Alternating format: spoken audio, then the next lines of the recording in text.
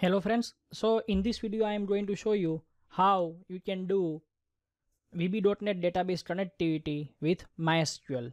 So first of all, you can see I already opened this Visual Studio. Now I am going to do new project. Here we need to select this Visual Basic and Windows Desktop, and you need to select this Windows Form app. Here you have to use location, so I am going to use location, means path where you want to save your project. VB.NET connection. Now okay. Now we have to wait until we got one form.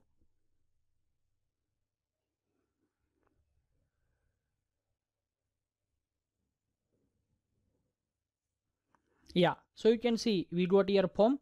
First of all, we are going to do design, then after we are going to create MySQL database, and then after we start database connection. So first of all, I am going to open this toolbox. We need 3 label. So here label 1, label 2, label 3, because we are going to take first name, last name and city. So we need 3 text box also. So from here, one text box, this is the second text box, and this is the third one. Yeah, now here right click and property, we are going to change label heading. So here I am going to take first name, here I am going to take last name, oh we need space, and here I am going to take city. Yeah, we keep proper alignment.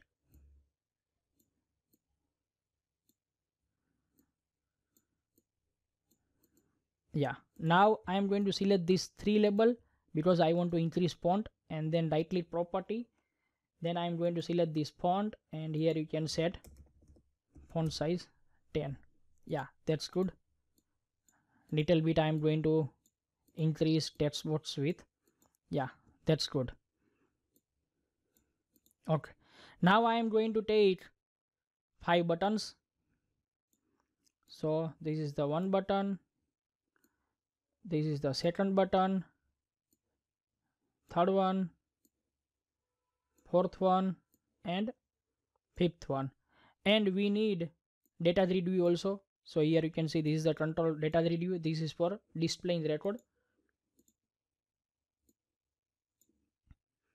Yeah, now I am going to take this little bit down. Yeah, that's good. Now we are going to change button heading. So here I am going to change text, save. We are going to change the name button 2 to view. For third, search. For fourth one, update selected, and yeah, update selected is a bit string, so we need to increase the width. And here I am going to give value delete selected. Yeah, that is perfect. Now I am going to change the form background color. So right click on form, property, and here you have to select, you can see this bed color, and I am going to select this active caption. Yeah, so this is okay. Now you want to change color, etc, etc, then you can do it.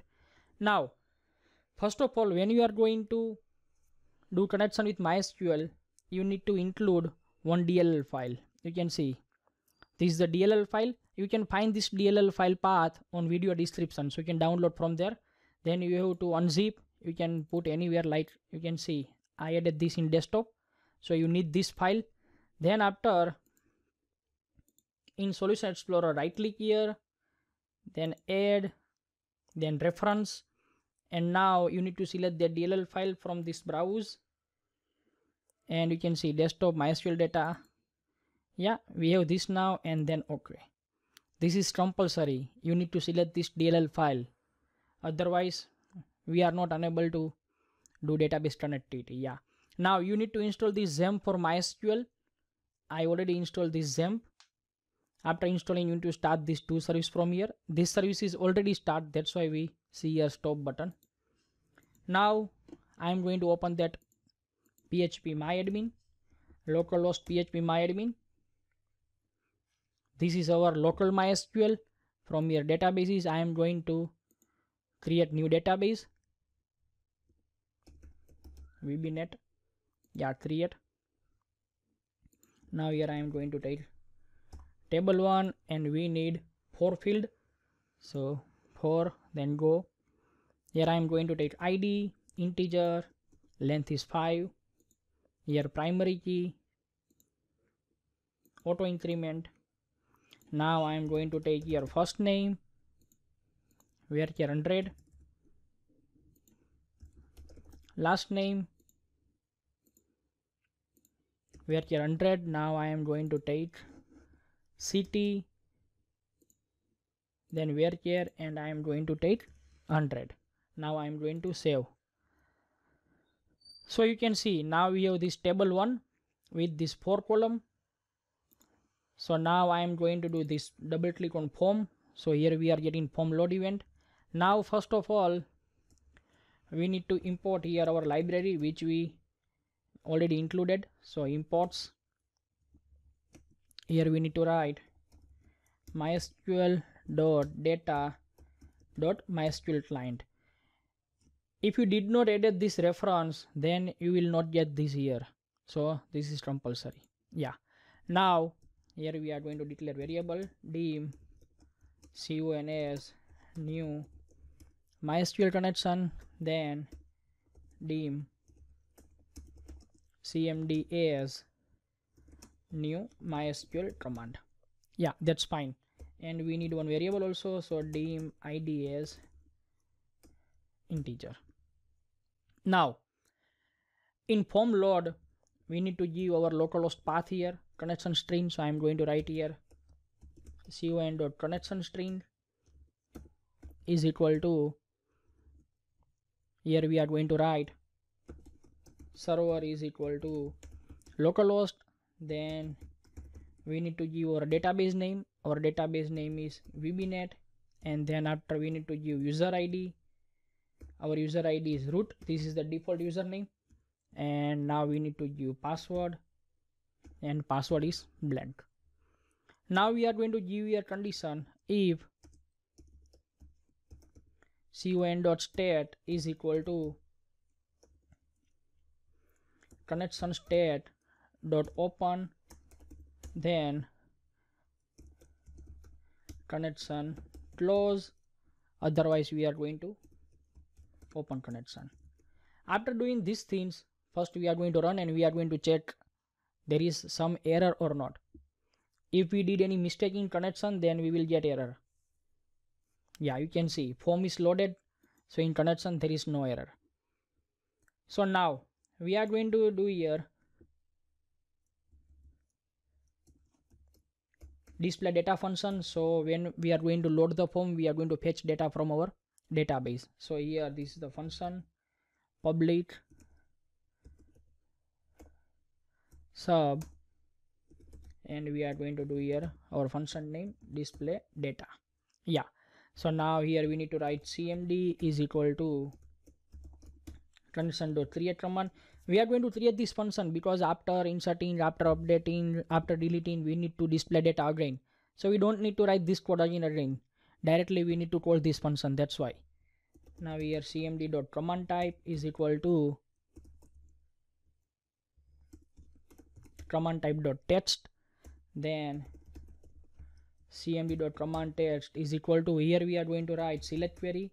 So select star from table 1, then after we are going to write cmd dot execute non query, then dim dt as new data table. Now dim da as MySQL data adapter, and here we need to pass cmd, then da.fill dt. Now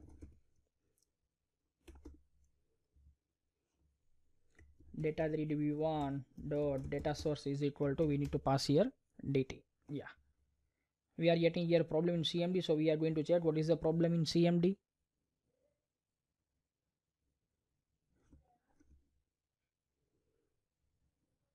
Here we need to do f capital, here cmd,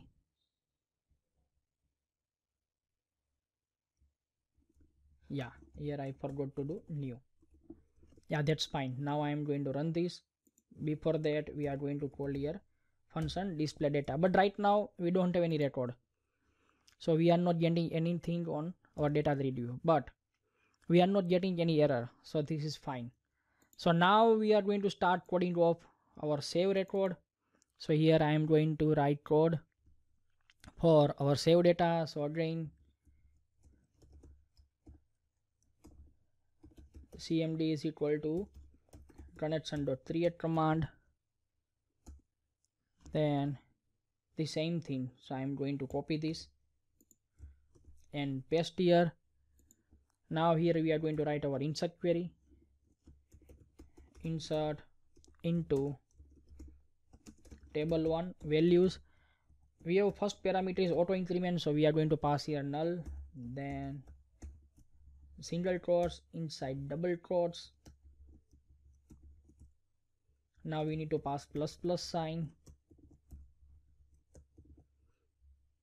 and now we need to pass here textbox1.text, here textbox2.text, and here we are going to write textbox3.text. Yeah, perfect. Now after inserting we are going to clean our textbox. So textbox1.text is equal to empty, empty, copy, paste. We need to change our name 2 and here 3. Yeah, that's fine. Now here we are going to call our function display data, and then after we are going to write message box dot show, and here we are going to display record saved successfully. Yeah, now we are going to check this is working proper or not.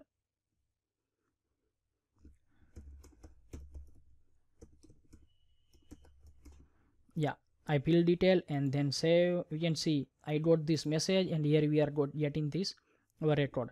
So this way we can save data. Now we are going to perform operation of display. This is very easy for this view. Only we need to call function, that's all. So display is done. Then we are going to perform the search operation. This is also very easy. Just you need to copy this code for this display data code, just paste here, and only you need to write here where first name is equal to, you need to pass here textbox1.text. Now we are going to check we got proper or not. So I am going to enter one new record.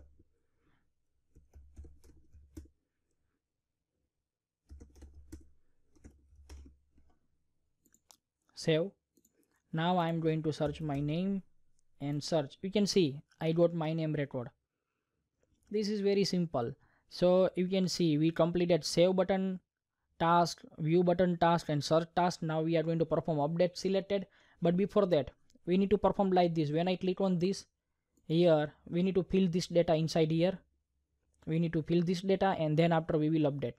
So for that, right click on this data readv property, then scroll down, and here you can see one property. It is known as selected mode, and you need to select here full row select. Yeah, then right click here property, and here this is for event, and you need to take this cell click event. So here you can see we have this cell click event, and here first of all we need to take id. When we are going to click on data readv, we need to take id, and upon that id we are going to fill data on text boxes. So here I need to write data grid v1 dot selected cells dot item 0, because we are going to take first column value, that's why. Then value, then dot to string. Now we need to convert in integer, so I am going to write here convert dot to int 32. Yeah, so we have this now. Now we are going to write here query. So before that I am going to copy this because we need the similar code, same code. So I just paste here. Now here I need to take dim dr as MySQL data reader.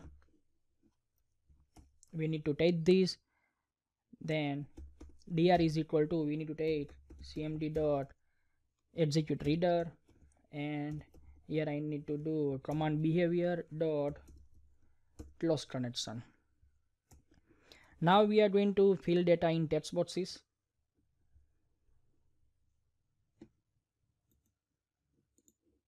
Yeah, so here we need to write while dr dot read, and here we need to write textbox1 dot text is equal to dr dot get string, here 1 dot to string. We take here 1 because you can see we have 4 column: id, first name, last name, and city. But we are not going to take id. Id is our first column, so it is known as one kind of zero column. First name is first column. So now copy paste. Here I am going to take 2, here I am going to take 3, and here also 2, and here also 3. I am going to show you. Here you can see our record is saved already. This is the 0th column, this is the first column, this is the second column, and this is the third column. Yeah, so now we are going to check. You can see I am going to click on this. Oh, we are getting error. Yeah. Here we need to check where id is equal to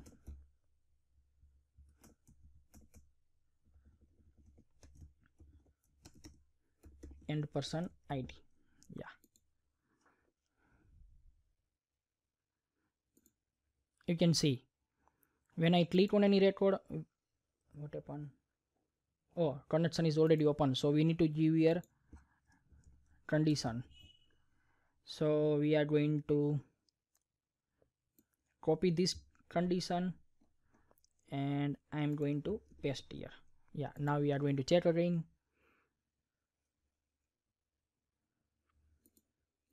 You can see we got these records.